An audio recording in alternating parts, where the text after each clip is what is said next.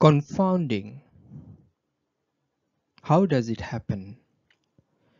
Over the next few slides, I'm going to talk about this. I'll be talking about all these arrows that you're seeing on this slide. It's different directions. Hello everyone, it's Dr. Qazi Rahman here. Welcome to EpiMinutes. Let's start with an example.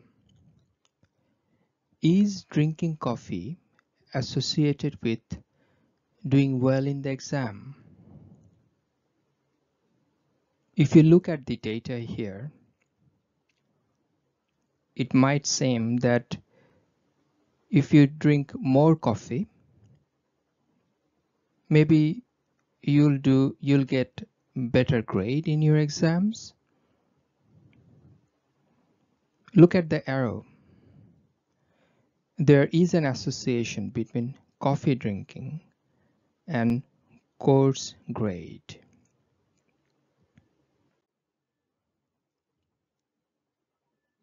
Now, how about studying?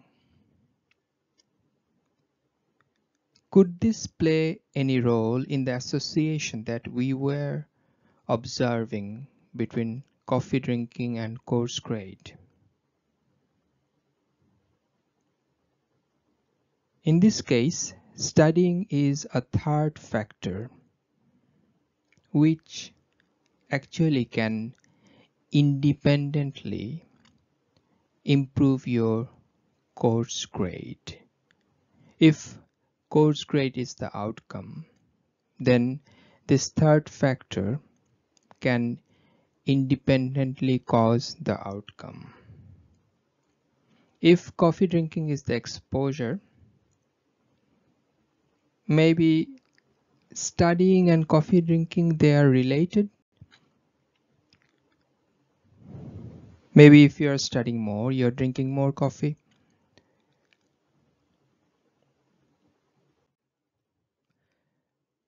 Confounding exists when an association between an exposure and an outcome is observed as a result of the influence of a third variable. In this case, studying is the third variable in the example that we just discussed. Coffee drinking was the exposure and grades in your exam was the outcome. It is a mixing of effects. Because of the effect of the exposure we are interested in is mixed up with the effect of some other factor. In our example, coffee drinking and its effect on exam grades and studying and its effect on the exam grade. All these were mixed up. And this is when confounding happens.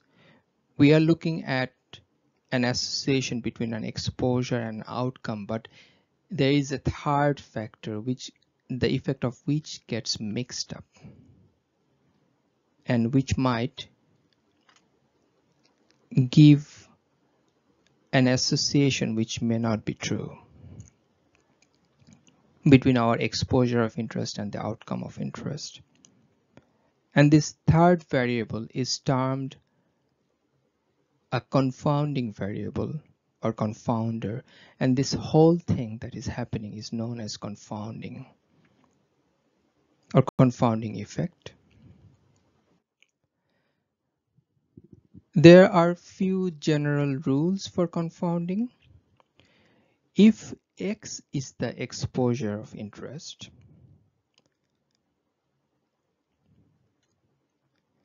Z is the outcome of interest,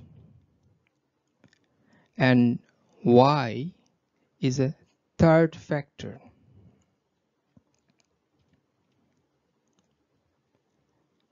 And we are saying that there is an association between X and Z. X is causing the outcome Z. In this case, Y is a confounder if Y can independently cause the outcome Z.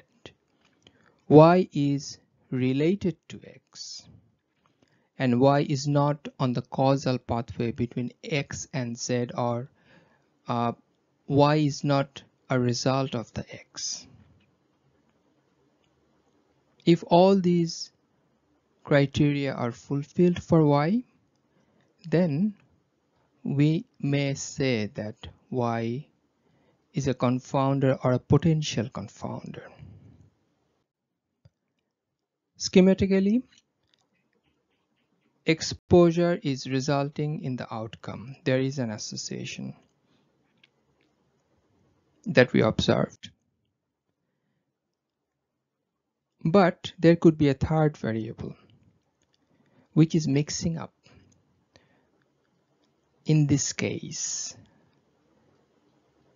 with the association between our exposure of interest and outcome of interest, and might be giving us a result which may not be true, which may be different than the truth. Let's think about an example. Let's discuss an example where we are asking whether male gender is a risk factor for malaria. We did a case control study. It is actually taken from a paper published in 1999. We did a case control study. There were 150 malaria cases and 150 individuals who didn't have malaria, who were the controls. And we found that out of 150 malaria cases, 88 were males, and out of 150 controls, much lower number of individuals were males. Only 68 were males. So the research question was, is male gender a risk factor for malaria? Let's calculate odds ratio. We found that the odds ratio was 1.71. That means that the odds of being male among the malaria cases was 1.7 times higher as the odds of being male among those who didn't have malaria. Does that indicate that being male is a risk factor for developing malaria? Yeah, it sounds something like that from this example. Now the question is, was there a third factor, which was the effect of which on malaria was getting mixed up with the effect of male gender on malaria? Could there be a potential confounder for this observed association? How about outdoor occupation? Look at the arrows. Think about those characteristics of a potential confounder. In order to answer that question, whether there was a third factor or whether outdoor occupation was a potential confounder or was a confounder in this case, we need to address two questions. Is working outdoors a risk factor for malaria? That is the one-way arrow that we saw from outdoor occupation to malaria. And is male gender associated with working outdoors? That was the two-way arrow that we saw. If I go back, that was the two-way arrow that we saw between the outdoor occupation and male gender. Now we can actually prove, or we can actually examine both these questions. So the first question was, is working outdoors a risk factor for malaria? So among the cases, 150, we found that 63 worked mostly outdoor. Among the controls, only 18 worked mostly outdoors. And when we calculated the odds ratio, we found that the odds ratio was 5.3, quite high.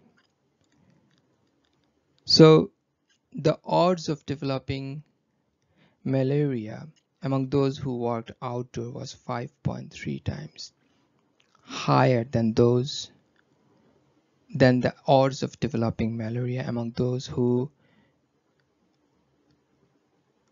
mostly worked indoor or who mostly did not work outdoor.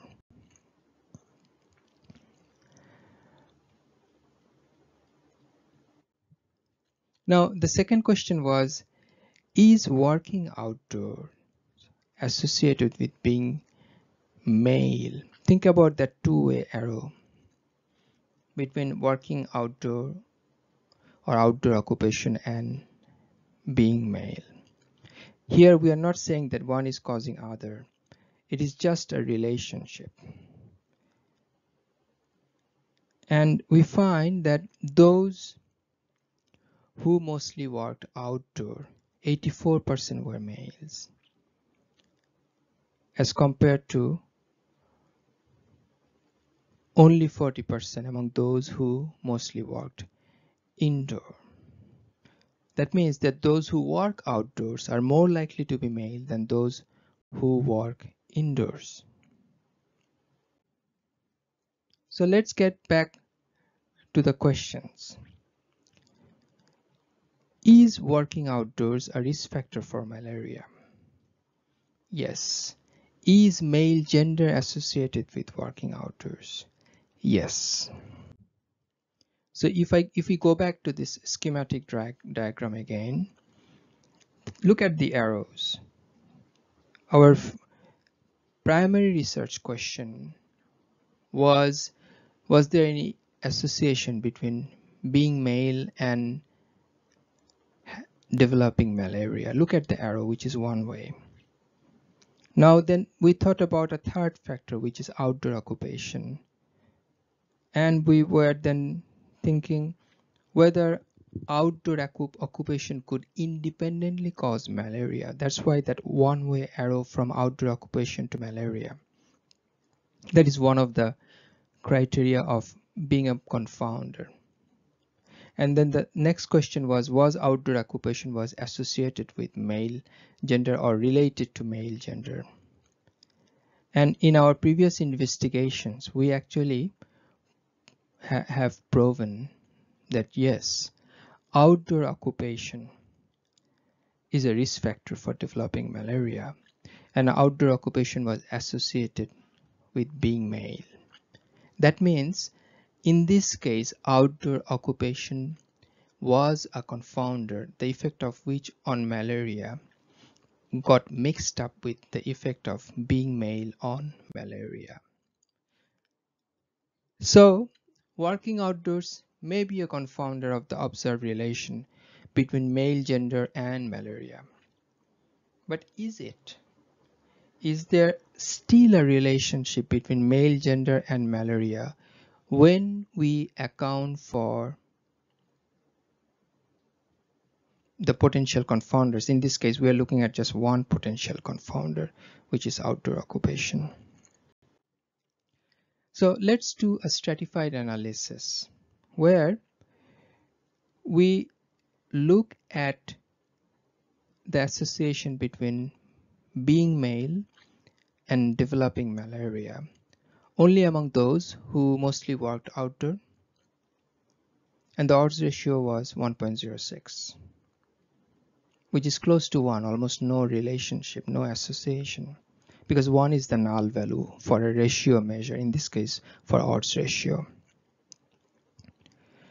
And if we did the same, if we looked at the same association only among those who mostly worked indoor, we found that the odds ratio was 1. That means, if we summarize, when we were looking at the crude odds ratio means when we were looking at the association between the exposure and the outcome without considering any other potential confounder, we found the crude odds ratio, which was 1.7. And we were thinking maybe being male increases the odds of developing malaria 1.7 times. And then when we adjusted for outdoor work, we found that no, the odds ratio came down to almost towards the null value, which is 1. That means no association. So is there still a relationship between male gender and malaria when we account for potential confounders? No. After adjustment, the odds ratio, which was 1.7, the crude odds ratio, it came down to 1, which is no association. Working outdoors is a confounder of the observed relation between male gender and the risk of malaria in this case. When we think about confounding, we also think about one more thing. If there is a confounding effect, that means we're actually looking at some sort of bias. Now, is that bias away from the null or towards the null? The result that the change of the effect or association that we are seeing because of that mixing of effect between the potential confounder and the exposure on the outcome, is this overestimating or underestimating the association? If it is away from the null, that means it is overestimating. It is showing an association which is actually stronger than the actual one. If it is towards the null, that means we are underestimating the association. So in this example, in which direction did confounding pull the estimate of effect in the example that we just discussed of male gender and malaria? What did you think? What do you think? The crude odds ratio was 1.7 and the adjusted one after adjusting for outdoor work was 1.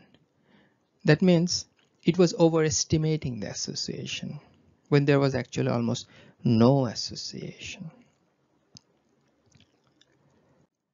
So if we summarize, confounding happens when there is a mixing of effect between the exposure and outcome, and also a third factor and outcome. As a result, we find an association between our exposure of interest and outcome, which is actually a kind of bias, which is not showing the actual association. It can be an overestimation or underestimation. It can be a bias away from the null or towards the null. And if we look at the arrows here, I'm sure that we now understand it better than when I showed it in the first slide. We can see that a potential confounder can have a few characteristics. The first one is it can independently cause the outcome. Secondly, it needs to be related or associated with the exposure, and it is not on the causal pathway between the exposure and outcome. I'll stop here. In my next discussion on confounding, I'll talk about how to control for potential confounders. Thank you very much for staying with me.